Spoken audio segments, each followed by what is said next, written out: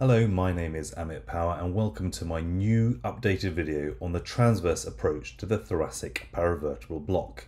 We're going to start off with some anatomy here, and here you can see we've removed the skin, the soft tissue, the muscle of the back, and we're looking at the posterior aspect of the back. We can see the vertebral bodies with their spinous processes, the lamina, the transverse processes, the rib, the pleura, the superior costotransverse ligament, and the intercostal nerve. So let's zoom in now over a spinous process, looking down onto the lamina of the vertebral body below. We see a transverse process, the superior costotransverse ligament, and deep to that you can see the intercostal nerve. Just a point of note here, if you're performing a transverse approach to the paravertebral space, that barrier that you need to break through is not actually the superior costotransverse ligament, but it's actually the internal intercostal membrane. But more on that later. So why use a transverse approach to the paravertebral space? Well, I found over the years of teaching it's often easier for novice practitioners, and also in patients living with obesity, I find this technique easier. Some practitioners like the fact with the transverse view, you get an extended view of the pleura, so as you're approaching the paravertebral space with the needle, you know what to stay away from. But I will just give you a point of caution. We need to be careful whenever we're directing our needle towards the neuroaxis to make sure the needle doesn't dive underneath the shadow of the transverse process or inadvertently get too close to the midline. So what we're aiming for is ultimately something that looks a little bit like this. Here we've got a curved array probe in the midline scanning over a spinous process. We're going to get a nice view of the laminae, and then we're going to slide laterally into the intercostal space. You can see the glistening pleura. Then the medial part of the probe is going to come up onto a transverse process, and you get that lovely transverse view of the paravertebral space. Let's highlight some of the anatomy here. Here's the adipose tissue. Deep to that, we've got the paraspinal muscles, the trapezius, the rhomboid, and the erector spinae muscle complex. You've then got the shadow cast by the transverse process, the pleura deep to that, and there is that internal intercostal membrane, and deep to that is the paravertebral space. Now that all happened very quickly, so let's break that down into smaller steps. The first thing to do is to identify the midline. Now you notice in the image on the bottom right, I've highlighted one of the vertebral bodies in green. And this is to emphasize the point that when we are scanning over that spinous process, it's actually the spinous process from the level above. You'll see what I mean in a second. So here we go. We'll place the curved array probe on the midline, scanning over that spinous process from the level above, down onto the lamina, and either side of the lamina you can see the transverse processes. So let me add a color overlay over that. So here you go, there's a spinous process shadow from the level above.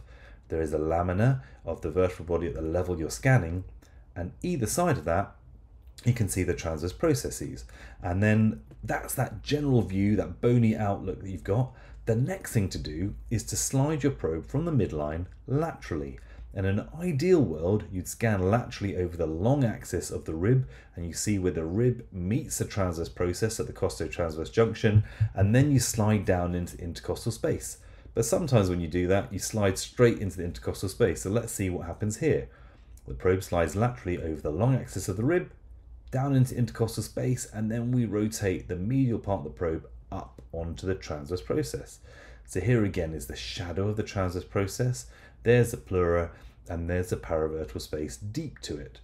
So let's put all of that together. Curved array probe in the midline. We've got a nice view of the transverse process. We come out into the intercostal space.